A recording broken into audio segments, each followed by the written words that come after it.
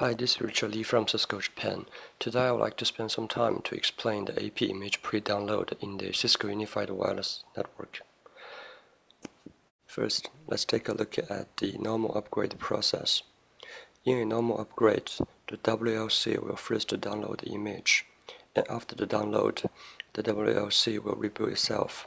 And during that time, the AP will go into the rediscovery and the rejoin process, depending on the AP mode. After that, the AP will rejoin the controller and it will compare the image on itself and the image on the controller, and it will download the image from the controller. Then the AP will reboot, and it will go into the rediscovery and the rejoin process again, and then it will join the controller and download the configuration, and then it will start to provide the wireless service. During this process, highlighted in this graph in red, is the network outage caused by this upgrade process. Then let's take a look at the AP image pre-download process. In this process, the controller will download the image first. After the controller finishes downloading, the AP will pre-download the image from the controller. And during the pre-downloading process, the AP will continue to provide wireless services. And then the controller and the AP will reboot together, and the AP will rediscover and rejoin the controller. After that, the AP will download the configuration from the controller and start to provide the wireless service again. So as you can see from this comparison, the AP pre-image download can minimize a network outage during the upgrade. Now let's take a look at how to configure this AP image pre-download.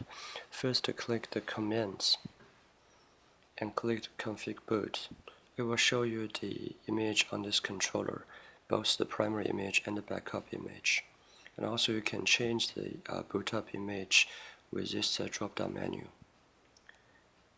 Then let's download the latest controller image from the TFTP. Press download.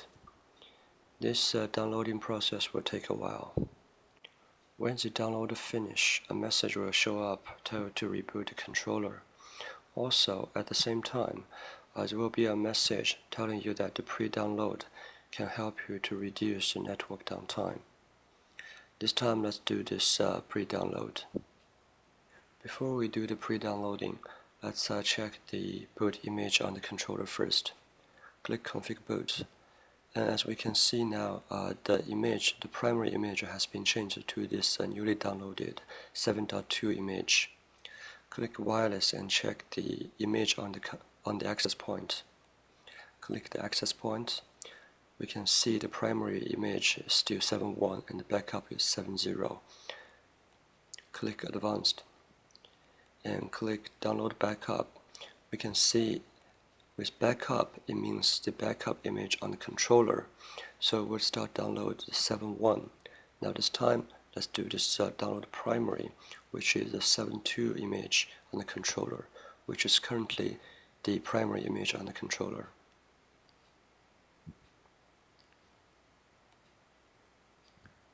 Let's click the access point again and check out the pre-download status. As we can see, the pre-download status is pre-downloading and the pre-download version is 7.2.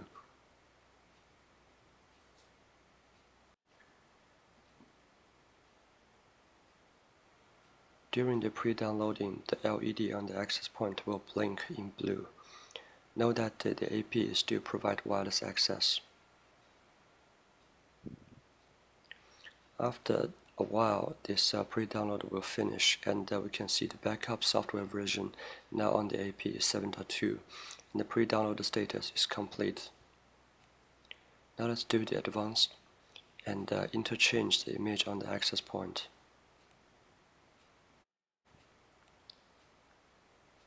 It will tell you that the image on the access point has been changed.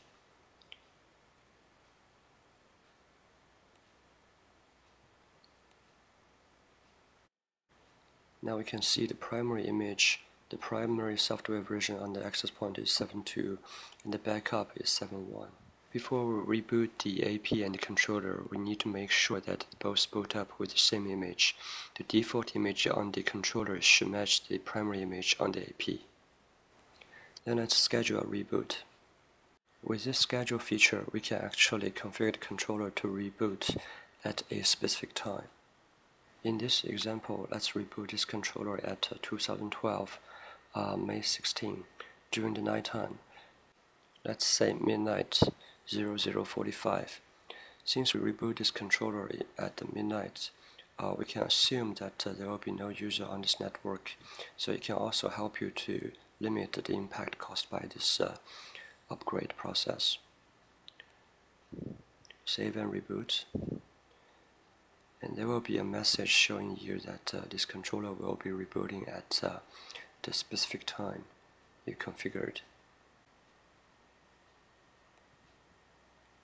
Now we're looking at the console on this controller, and we can see it's already 00:45. Soon this controller will start to reboot. As we can see, the controller has started rebooting itself. After a while, the controller will boot up. Then let's check the image on the controller. As we can see, now the active image on this controller is 7.2. Also, we can see the AP has already joined the controller and it's running 7.2 without going through the download process. So this is a very simple example of the AP image pre-download. Thank you for watching this video.